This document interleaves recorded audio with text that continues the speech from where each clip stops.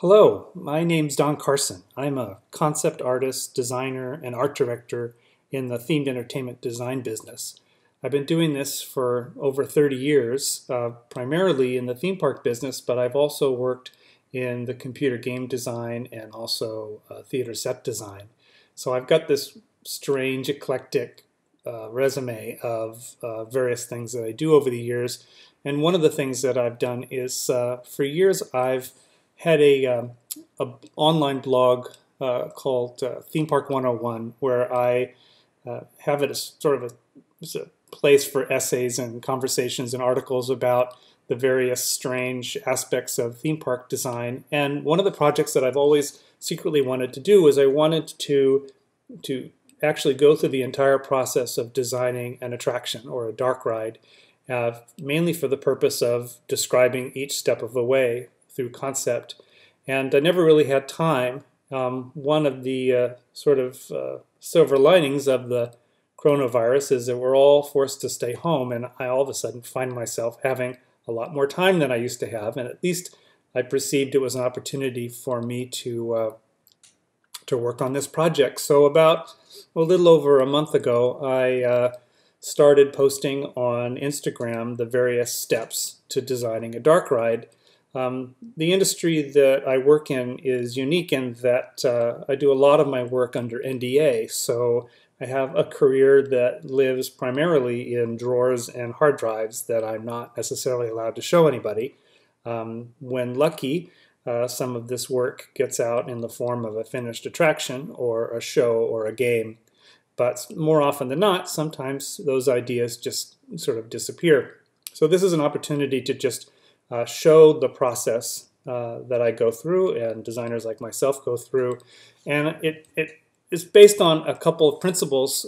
Concept design is sort of a strange art form in that sort of my definition of it is it's art in service of communicating design to the disciplines tasked with making it a reality. This means that rather than it being art for art's sake, it has a job to do, which is to describe to those people you're working with how the thing looks, what it's supposed to how it's supposed to work, and to help the conversation along. Another sort of personal philosophy of my own is that in concept design, you can use whatever tools do the best job of communicating your design to those people responsible for building it. So even though I graduated from art school in the early 80s, where I was mostly trained with physical mediums like watercolor, pen and ink markers, acrylics, now we have so many more tools, and the tools I use are really based on what's going to do the best job of communicating the design.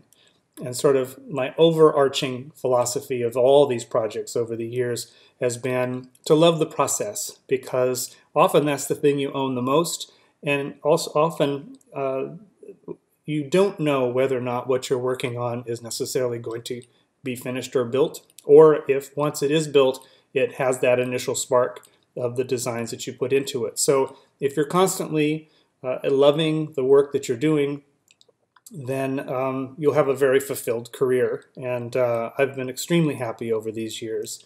So jumping in and starting to work on my sort of fake little dark raid project, I think that probably all designers that I know have sort of a secret list of those projects that you hope one day you'd be asked to work on, but probably won't be. And so for this being a little project, and especially one that I'd be doing on my own, I thought, what if I took something really tiny? And I've always thought it would be fun to design one of those carnival dark rides that go from town to town during the summer, and work within the limitations of something that has to arrive, be erected, run for a couple of weeks, and then be torn down and moved to the next town and got that process through it again. I personally am not a huge fan of sort of jump scare, rubber snakes, and gore, although I have many, many friends that love that. But when I think of something like this, and I think of Halloween, I kind of love to go to those early German depictions of Halloween, sort of from the 20s and 30s.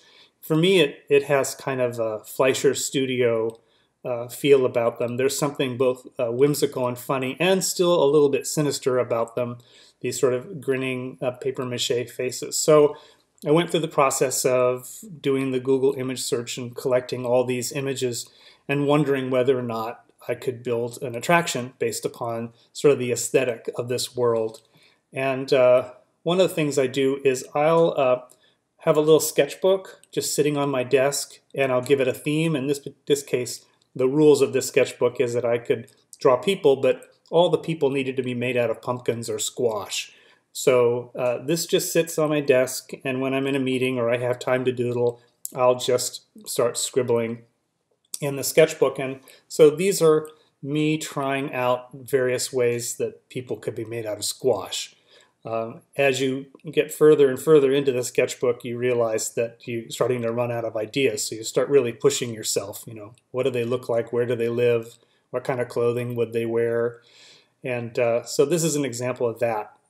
Just doodling for the enjoyment and pushing the boundaries of the limitations you gave yourself by giving the sketchbook a theme. You can see I'm starting to get into sort of the abominations section of these pumpkin people, trying to figure out ways that I haven't explored. I think my favorite is this turban squash guy. You know, and what do they do without arms? What if they're multiple pumpkins? So anyway, so that was kind of the genesis of this whole idea. And then I started to ask myself, okay, so what kind of clothing would these people wear, and how would they move around, and how would they relate to each other, and what do younger versions of these people look like, and what kind of buildings would they potentially live in? You know, how would they interact, and what would their jobs be, and what kind of music do they listen to? And this all sort of culminated in this sketch, which is much more ambitious than my little sort of traveling show could have. This is more on the sort of small world extravaganza, a finale moment.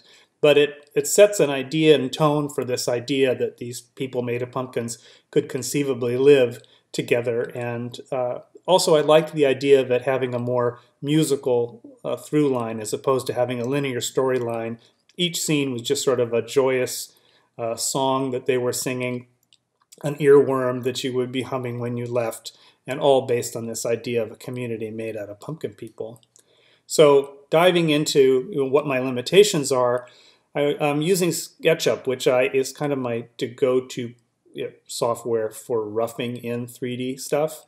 I went to the SketchUp 3D warehouse and I found some freight trailers for semi-trucks. And there's not a whole lot of information as far as how to design these, so a lot of this is just educated guesses on my part. So I don't know whether or not it would take 2 or 3 or 4 trucks to do this, but in my imagination, I have 2 trucks, trailers. The idea being that the sides of the one facing us would flap out so that you would have a room or an area where you would load and unload. Then you would move into the space between the 2 trucks, the back truck being the back of the attraction, and then between them sort of a bridge of other scenes that are all supported by these platform scaffolds. I've also included an ADA ramp, which is important. I'm not sure if I'll get to theming that, but I wanted to make sure that it was in there. And also I have uploaded this model to the 3D warehouse. If you look for Carnival Dark Ride, you'll find it, and you're more than welcome to make your own ride based on it. So now that I've got a model, I now have something to scale that I can start finding out what are my limitations as far as space and what can I fit into this space.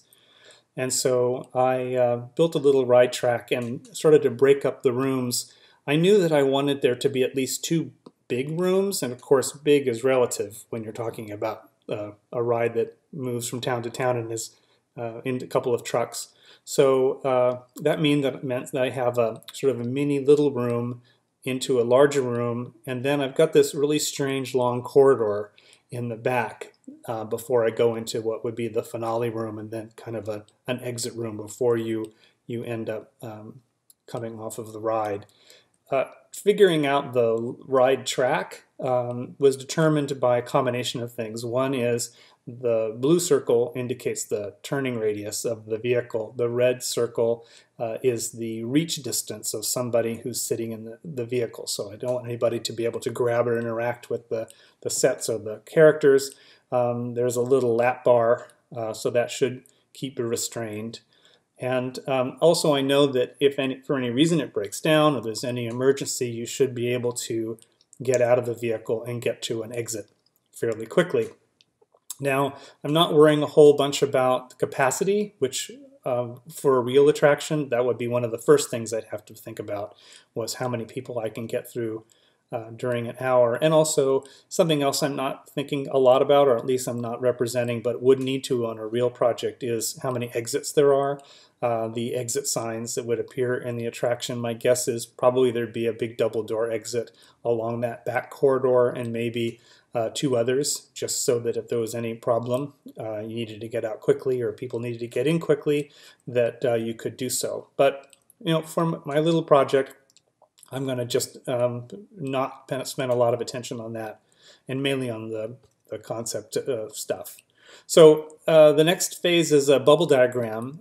They're called bubble diagrams because usually they're just circles where you try to figure out the pacing and the size of various scenes and beats within the story you're trying to tell. Since I already have this model where I've squeezed the track in, I just color-coded the rooms. So I've got a load area, and then I've got a first scene, which I'm calling sort of the hello scene, where you arrive and there's a character welcoming you. The first sort of scene full of lots of characters is the sort of outskirts of town. It's the rural area before you get into the main town. Then I've got that strange long corridor to go down, so I had that being sort of a little bit of a spooky forest that you go down before you enter the scene 4, which is sort of downtown metropolis, pumpkin town, with lots of singing characters. And then finally scene 5 is sort of a goodbye scene before you you exit again. Both the hello scene and the goodbye scenes are also a little bit of a light barrier. My thought is that this would be a dark ride. It will allow for a lot more detail to be in the paint as opposed to necessarily be built out in the sets. But there is potential of light leaks, so these two smaller scenes are a way to make sure that when you get into the bulk of the attraction, it's not too bright from outside.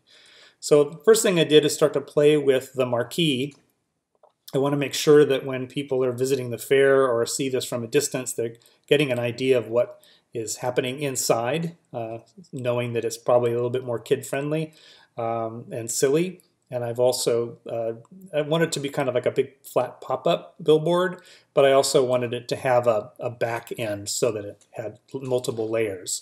So I brought this into the SketchUp model, and you can see what that would conceivably look like as a marquee for this attraction. I'm not going to, at the moment, worry too much about how I've themed the outside of the trucks. I'll probably do that once I've gone through the process of designing the entire interior. But for now, this is good. And the same with the ADA ramps. I may or may not be theming that. Most of the focus is going to be on the inside and how the various scenes lay out. So the next thing is, now I've already got this model in the computer, so I could start designing it in the computer, and that's certainly something that could be done. But from my past experience, I've found that one of the absolute fastest way to get a concept figured out is to build a really, really simple foam core model. So this is a black foam core. I've indicated the track just with a white Prismacolor pencil. I've got lots of hot glue, and I'm using pins to start pinning things together.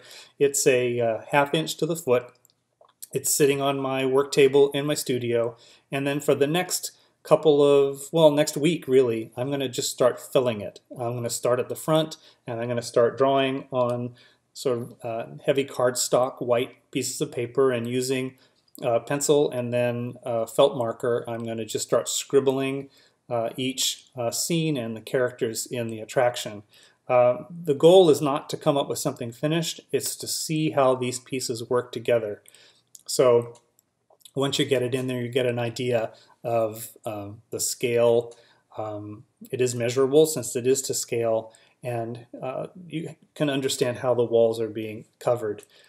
This is a really fast way, and I'm not really worried about how beautiful the drawings are. They're just indications so far. So once I start getting in from scene to scene, I'll put in a blank piece of paper.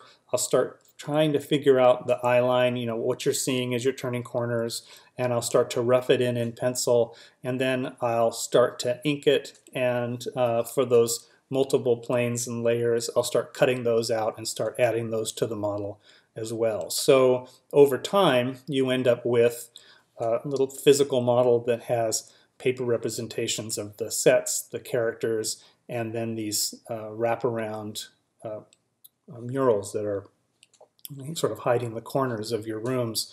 Now, in the past, sort of the old school way of working with this, we would, if we could get or borrow or rent time on, we would get what we called a lip stick camera, which was a small little camera that was attached to a thick cable that attached to a VCR, and we could take that little camera and we could snake it through an attraction and get an idea of what it's like to be the size of the vehicle moving through the scenes.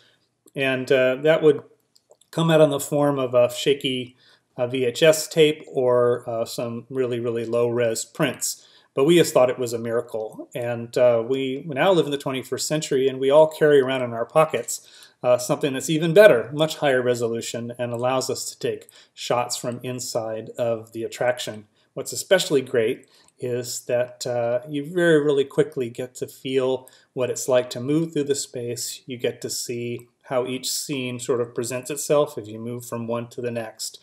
And you get that sort of first-person view very quickly to help you understand how all the many layers of your attraction are starting to lay out. And again, it's an iterative process, so I'm constantly drawing, gluing, sticking it in there, checking it, drawing again, making changes. Things like scale, if I feel a character is a little too big or a little too small, I can always change that later. But right now I'm just getting an idea of how the layers work together.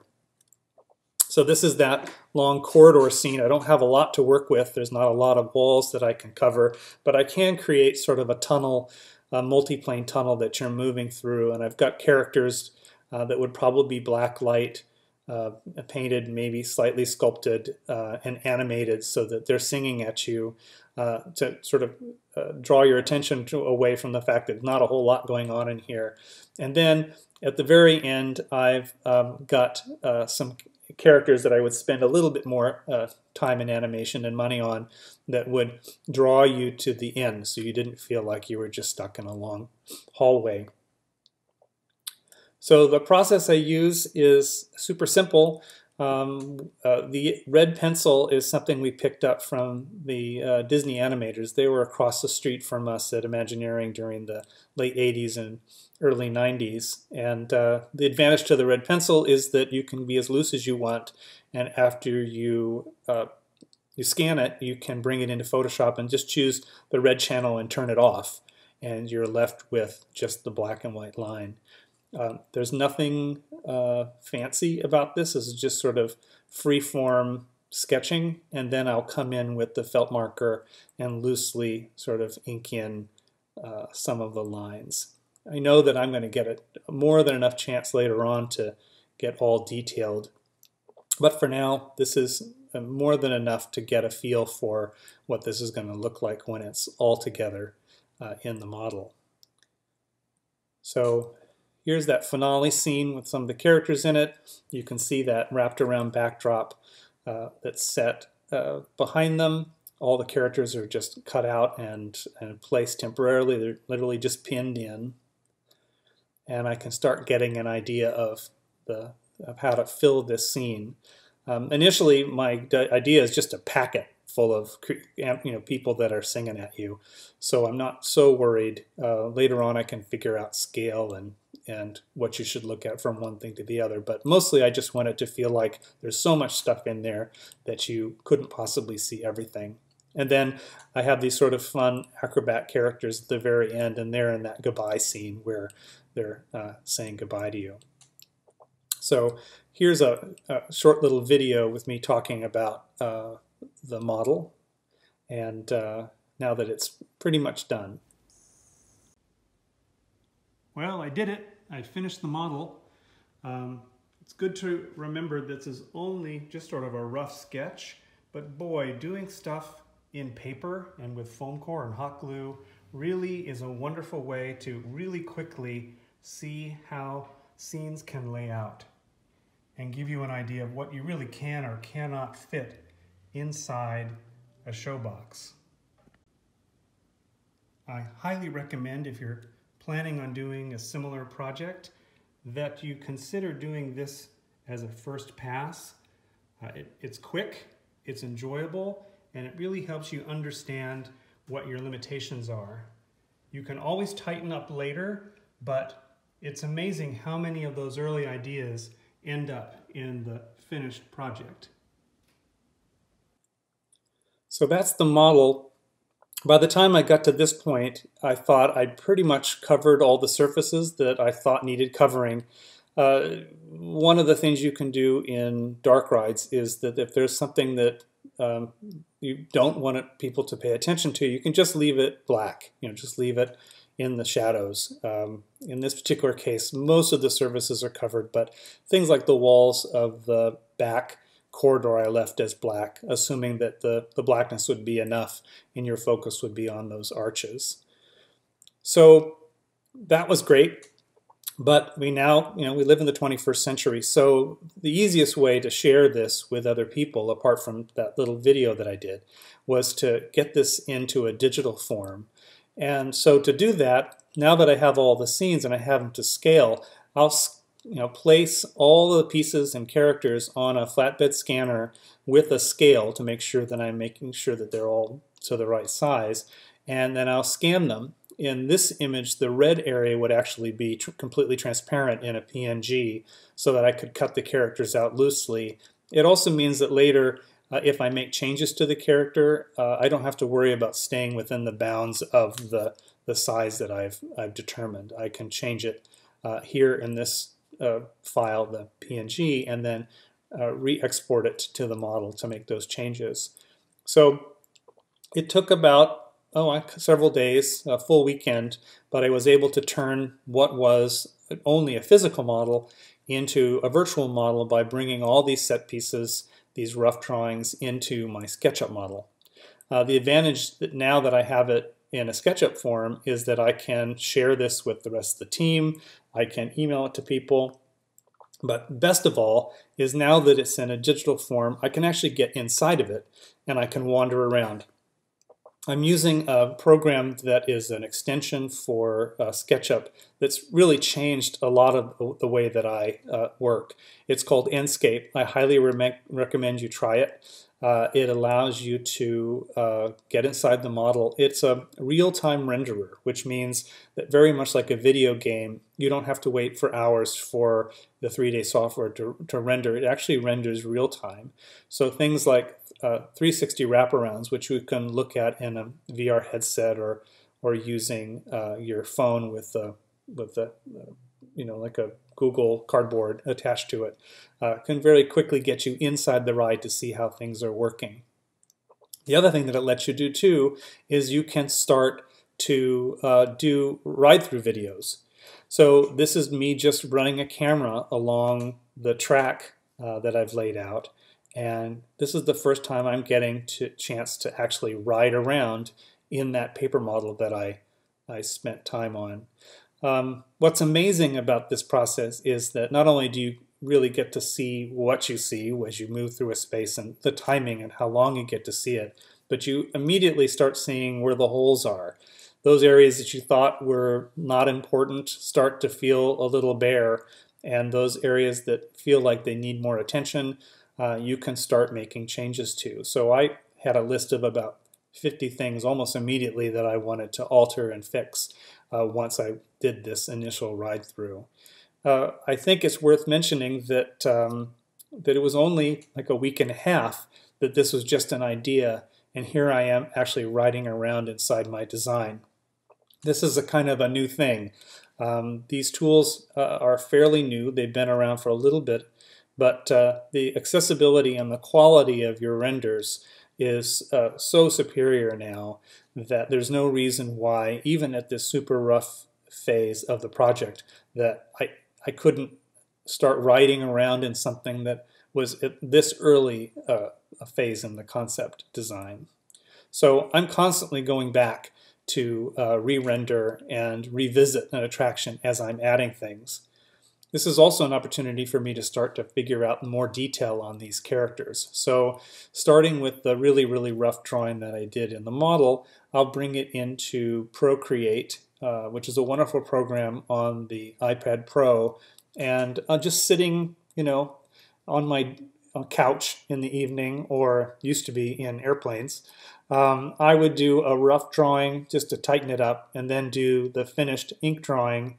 Then I would fill them with color, and then use that sort of as a mask, and I could color in the characters. These would also be cut out, very much like the scenery in my paper model, and brought into SketchUp. So I can swap out these characters with those rough characters in the model, so you can see what they look like really quickly in the scale.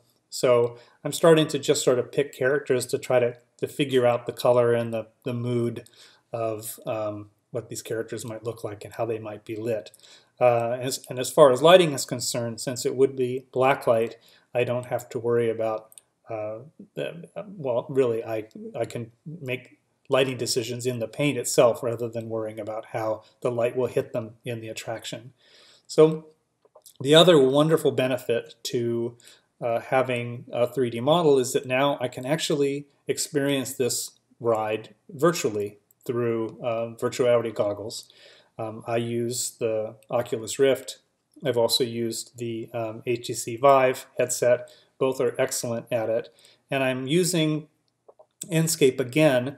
It's a plug and play while in SketchUp. I can just put it on, press a button, and I'm inside the model. So here's a short little video of one of my early walkthroughs of the attraction. Okay, I'm in VR right now, and I wanted to give you an idea of what it's like to wander around inside your model in virtual reality. Forgive me if I move my head around too much and it causes a little motion sickness. I'll try not to do it too much. I'm going to first just drop myself here into the load area. And one of the things that VR allows you to do is completely relate to the model. Even in this rough stage, I can move around and just look everywhere. I'm at a walking height, so I can feel what it's like to like wander around inside this attraction during a maintenance check.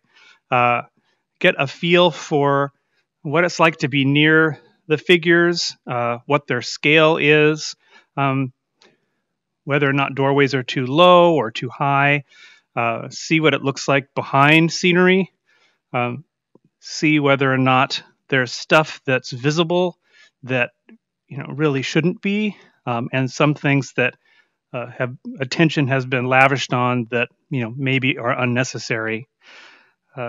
The videos are really nice, but being able to just wander around in here is especially good. You get a real feel immediately for what it's like to be in the space. Also in the videos, we tend to focus on what everybody wants. We want everybody to see, but also I can turn around and just have a look at what the scenery is doing behind me as well.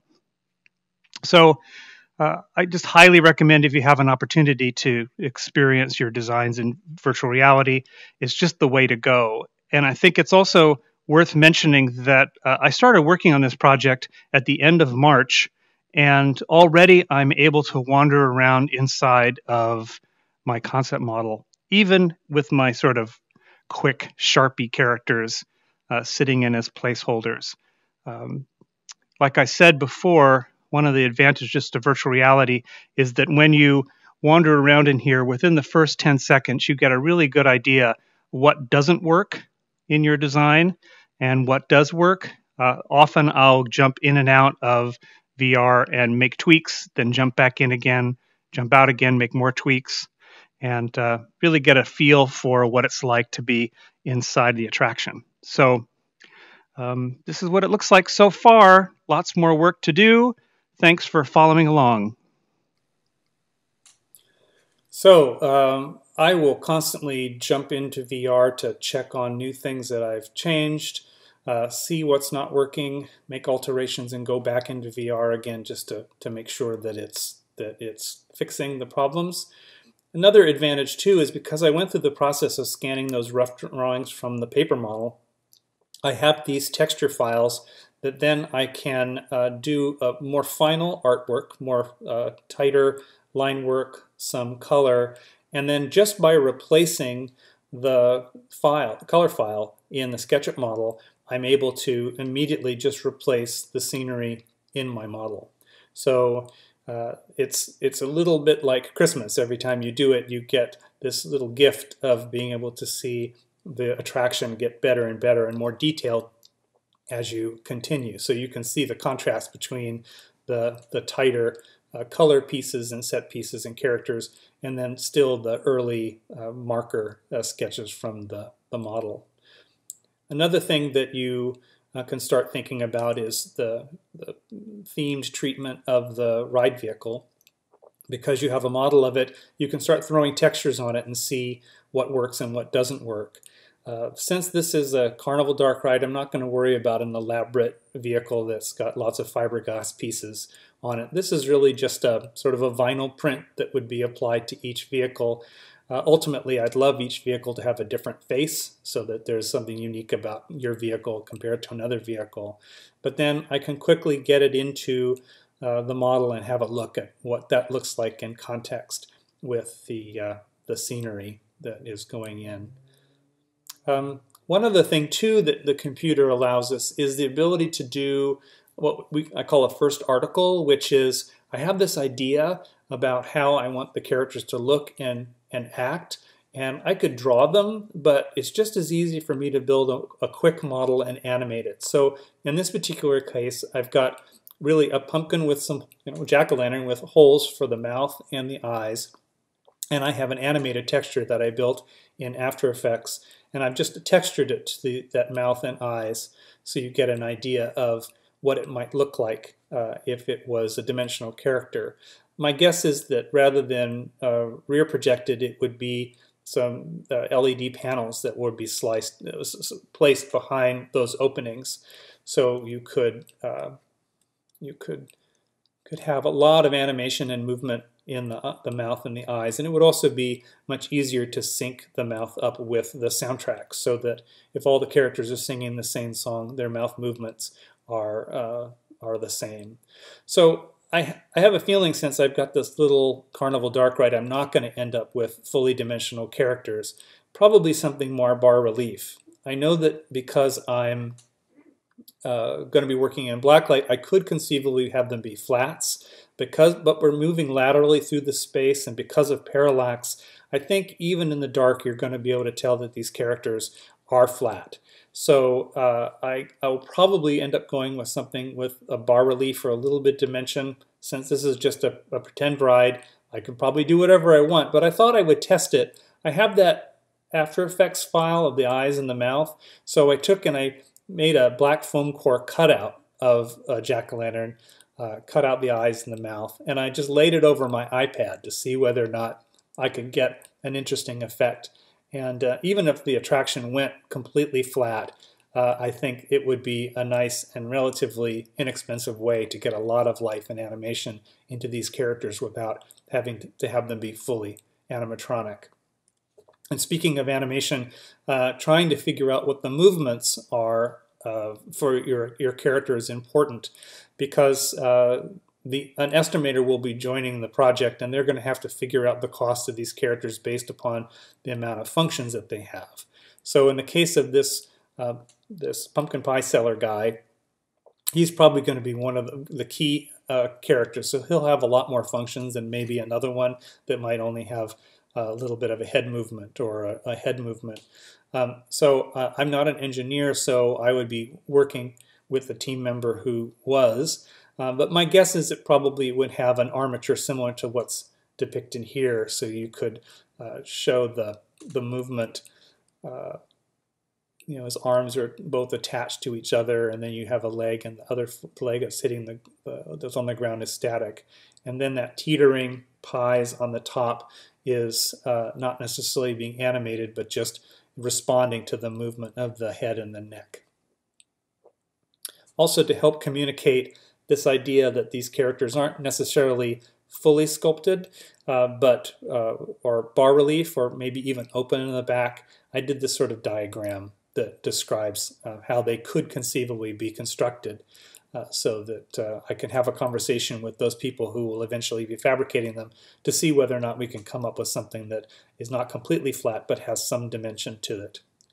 Another real advantage to having friends in this industry is the ability to bounce ideas off of fellow designers. My friend Joe and Cicero, who I've worked with off and on for years, he is a master of character staging.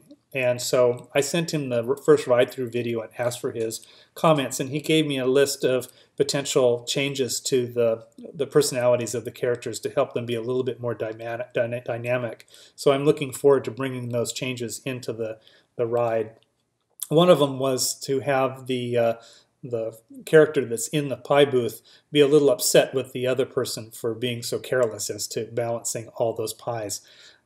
So it adds a nice sort of dynamic between the characters, so that all of them are singing and dancing. There are some of them that are a little bit concerned about how impractical the choices are of the fellow characters.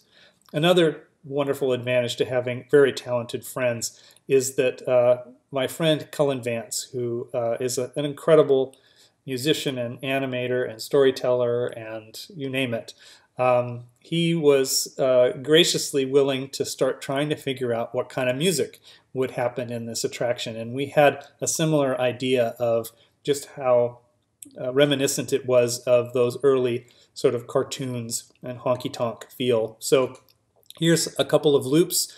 The first one is the loop for the load area. All of these loops would be going continuously, and he's designing them so that no matter when you transition from one scene to the next, you can the transition will be relatively smooth from one theme to the next. So here's the load area.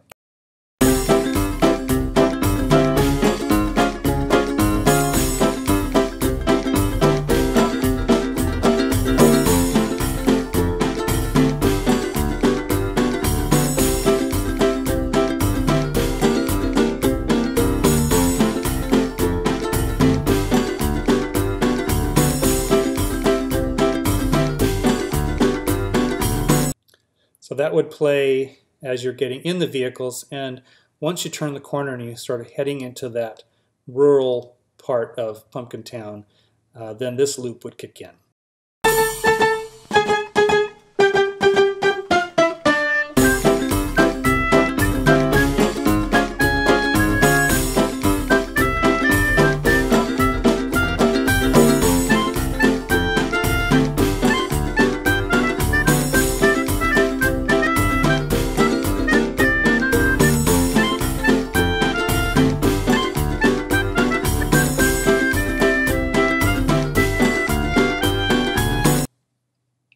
So that's the loop, and I highly recommend you check out Cullen's Spotify page. He has several albums, and also look for him on YouTube and Instagram. He does wonderful stop motion animations, and just an incredibly talented friend of mine. Now that we have the music files, we can start using Enscape to start placing the speakers that would emit the sound effects as you are moving through it. And Enscape works very similarly to how an audio engineer would work, with the music not necessarily filling a space but following the track. So as you're moving along, you're moving from one speaker to the next. I'm not an audio engineer, so there would be a lot of more science that would go into this, but for the purpose of just this concept, I can place Cullen's files as speakers in the model, and then I can render off another ride-through to help you feel what it's like to move from one scene to the next. This is currently where the model is, and the music only goes about halfway because we're still working on the music for the rest of the attraction. But you'll also see a lot of the upgrades that went into each of the scenes, especially as color is starting to come in. As I said, I wasn't planning on doing all color, but so far, as the stay-at-home order persists, I keep working on it. So you never know. So here we go. Here's a ride through with the music and then where the color is so far.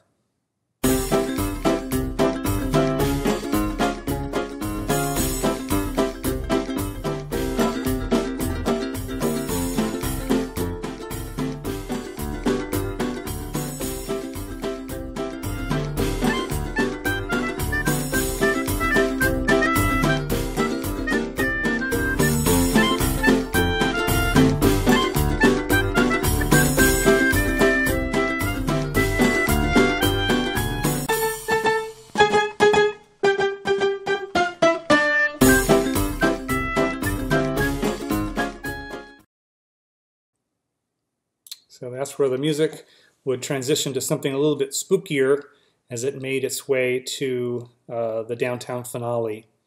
But you can see I've added a lot more stuff on the side, not to focus, but just to give you a sense of place. And then you turn into the finale scene full of all the animated characters and the street scenes. So this is where the attraction is at the moment, still evolving as I move from scene to scene. And the ultimate goal is to have music throughout.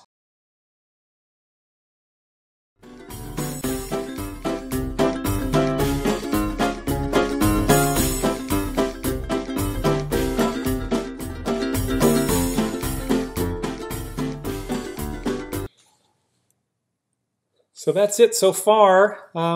It's come a lot further than I initially had intended it to, but there's more to do.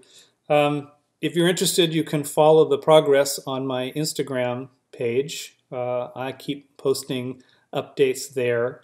It's been wonderful to do. It's been really nice to be able to show off the various steps that we go through when we're doing an attraction. Each attraction is different, so this is a really silly little musical ride and has limitations that maybe a larger attraction doesn't necessarily have. But it gives you an idea of the various tools that might be used in the process, and I highly recommend you check them out. In the end, I think I would like to take the entire attraction into Unity so that I can export a build that allows you to actually sit in the vehicle and ride around in VR and look around on your own. But that'll come later, and we'll see whether or not I have enough stamina to color the rest of the model in. But thanks so much for listening and checking it out, and we'll see what happens on the other end of this interesting times we live in. Thanks a lot.